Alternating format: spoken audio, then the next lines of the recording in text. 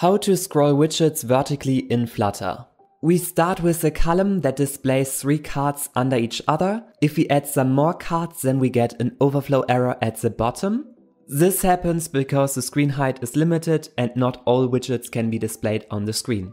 Simply wrap around the column a single child scroll view. With this, all column children widgets are vertically scrollable.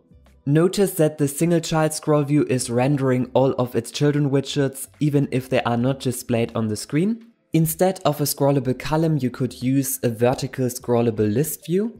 However, here we have the same problem. The list view is rendering all its children widgets, which can lead to a bad performance if you have a lot of children widgets. Therefore, use instead a listview.builder. With this, only these 4 widgets that are displayed on the screen are rendered and the remaining 96 items are not rendered. And finally, instead of a builder, you can also use a separated widget to add some spacing between all widgets. Also optionally change the design of your card.